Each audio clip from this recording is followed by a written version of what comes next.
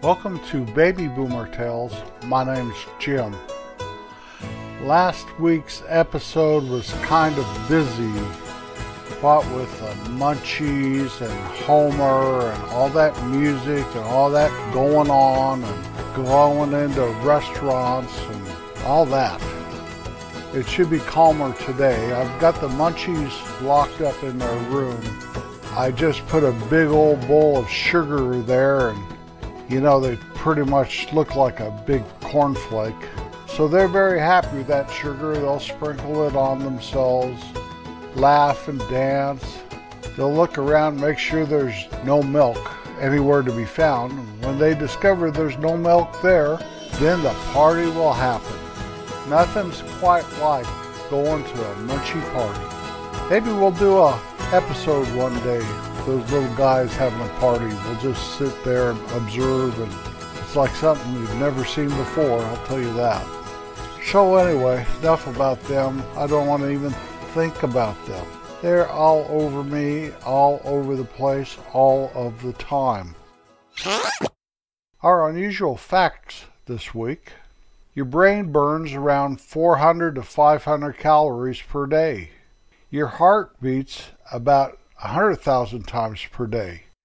They say I don't get a workout. All that muscles pumping and brain burning and all that stuff. Your fingernails grow faster than your toenails.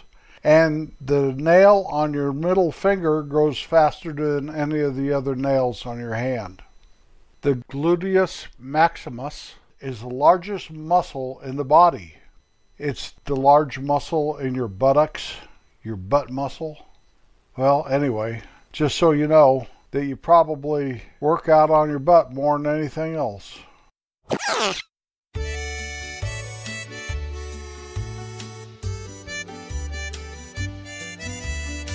Now for the top 10 55 years ago. That's the top 10 popular songs this week in 1969. Number 10, Oh What a Night, The Dells. Number 9, Hot Fun in the Summertime, Sly and the Family Stone. Number 8, I'll Never Fall in Love Again, Tom Jones. Number 7, by Oliver, Gene. Number 6, I Can't Get Next to You, The Temptations. Number 5, by Bobby Sherman, Little Woman. Number 4, Easy to Be Hard, Three Dog Night. Number 3, Honky Tonk Woman, The Rolling Stones. Number 2, by Creedence Clearwater Revival, Green River. And the number 1 song for the second week in a row, it'll be number 1 for 4 weeks in a row by the time it's all said and done, by the Archies, Sugar Sugar. Now, I wasn't much for bubblegum music. I think I've let that be known here, and the Archies may have been the bubblegum kings. But I can kind of still remember this song, You Are My Darling Girl. Isn't that one of the lines?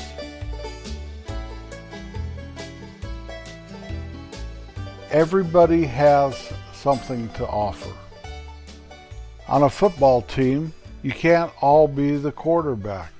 And you don't have to always be the big guy. With the onset of the soccer-style kicker, I believe it was back in the 60s with Jan Stenerud of the Kansas City Chiefs. I think he was the first one. Before that, they'd have a tackle kicking, or, you know, a lineman, some big guy with a lot of power behind him because he had a lot of weight going on there. And all of a sudden, these little soccer-style kickers came into the league, and they could kick it more accurately and further than those big old linemen kicking. Changed the kicking game of football forever. But a kicker cannot play linebacker, and a wide receiver is not going to be an offensive lineman. They're not big enough, but they have something to offer. Let me put it this way. The offensive lineman may have more to offer than the wide receiver. He protects the quarterback. So just because you are the punter on the team does not mean that you're not important. You're every bit as important as the next guy. Now I know on today's game the quarterback is by far the most important position, and they are paid accordingly, but everybody on that team has something to offer. Same way with baseball. The catcher in no way can be the pitcher. I just don't think I can see Yogi Berra out there pitching to Frank Robinson. I just don't see that in my mind's eye. But the catcher is a very important position. Now, I saw Yogi play the outfield, play left field before, and it wasn't pretty, but he got it done. What I'm saying is not everybody can be the pitcher. What about the ball boy? You're not going to get Aaron Judge being a ball boy. You're not. But that ball boy is important to the team. Everybody has something to offer. Same way in basketball. There's a little guy named Muggsy Bogues, or Bogues. Well, I'm not sure. Muggsy wasn't even 6 feet tall. I think he was very, very short. Yet he played on a team with 7-footers in a game full of giants. And he was very, very good. The same way in a choir, the guy that sings bass cannot sing soprano. And the same way the soprano couldn't fulfill the bass's place in the choir. In a play, a stagehand is every bit as important as the actor. Well, you may say that the actor is more accomplished at his trade. But is that actor more accomplished in his trade than the stagehand in their trade? I think both positions are very, very important. They both have something to offer. Every bit as much as the person making sure that you have a ticket to get into the show. If I go up and down my main street of my little hometown when I was a kid, those merchants up and down the street all played a part. And just because one business may have been more successful than the next does not mean that the business that was less successful was any less necessary. As I looked up and down my main street, we have Sonny and Ruthie at the bowling alley. I think they are maybe the only people in that town that could have kept that bowling alley going. Those pin setters were quite old, and they'd break down all the time. And either Sonny or Ruthie were right there to fix it as quickly as possible so you could continue your game. Now, could they do something else? Could one of the merchants walk into the bowling alley and do what Sonny and Ruthie did? Possibly, but that wasn't their place.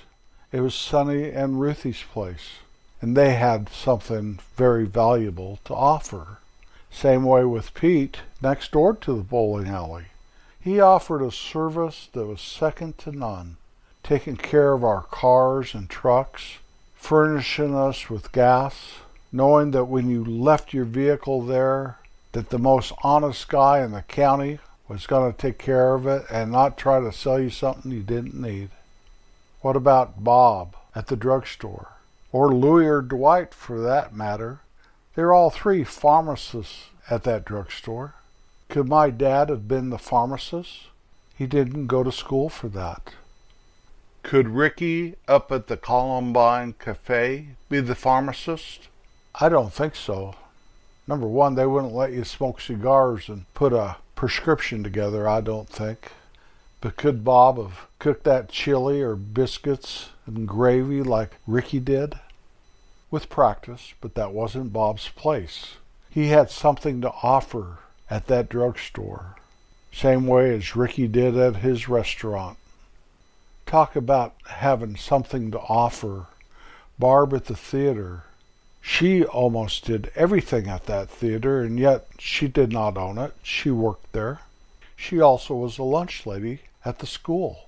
But she was one of the most valuable people in that town. That theater would have melted into holy chaos if it wasn't for Barb. Everybody, absolutely everybody, has something to offer.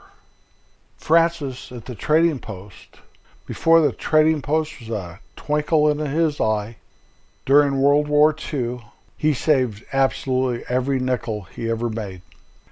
My Uncle Charlie was quite a businessman that seemed to struggle at being successful in his businesses.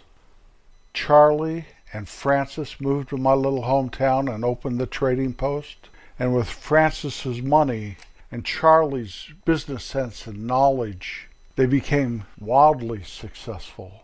And the wonderful thing about all that is, Charlie taught Francis's son, Jay, everything he knew, and so he passed that down. And Jay passed it on also.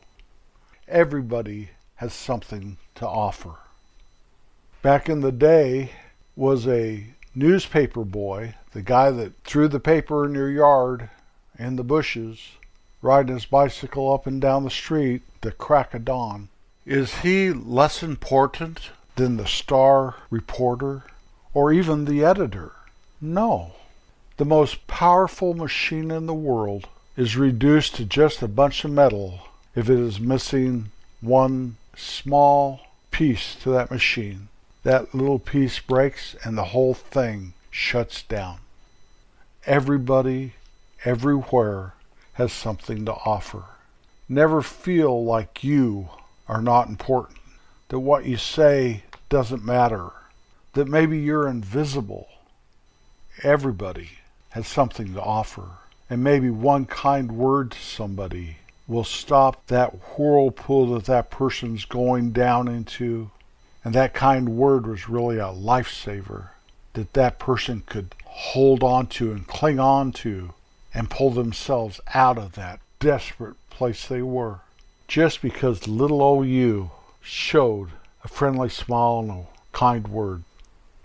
A family's not really a family if it's two adults. I'm sorry, you may think it is, and that's fine. But for the sake of my illustration here, two adults really doesn't make a family.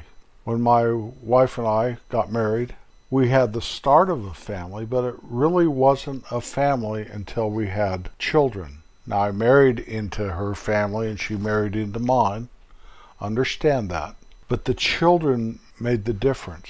So let's say, out of argument's sake, that two adults don't make a family, but one adult and one child do.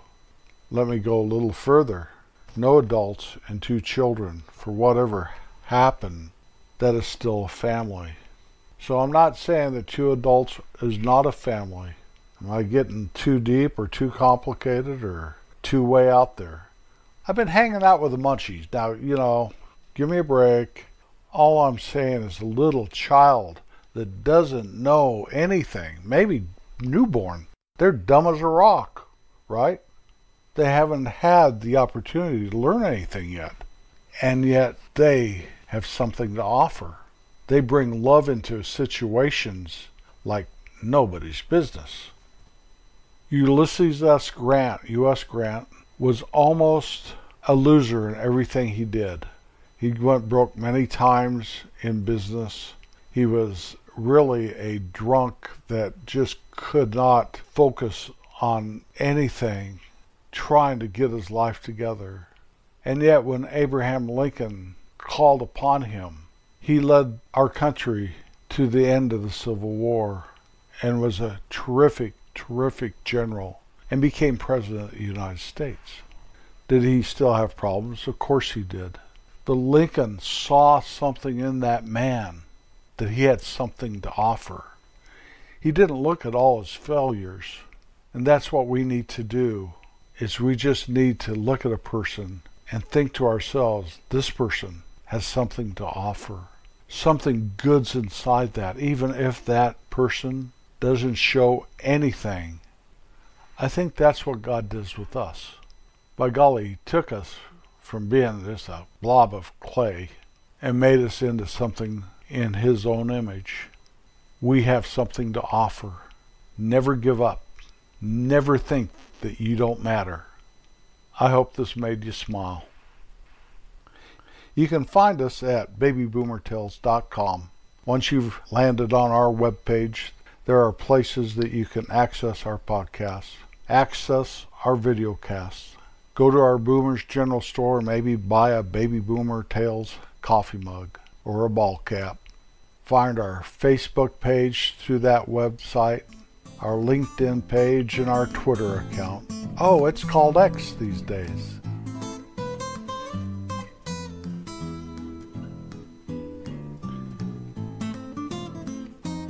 Wake up each day with a grateful heart and always be kind. It's good for your soul. Thank you for riding along today. I'll be back next Wednesday. Peace out.